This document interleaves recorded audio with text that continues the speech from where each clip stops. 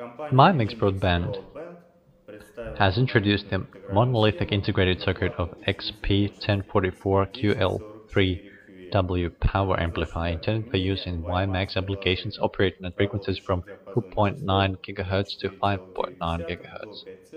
The amplifier consists of two stages and provides gain of 18.5 dB, an output power of 34 dB megawatts, at compression of the transfer ratio by 1 dB. The EVM value is 2.5% and 26 dB of output power.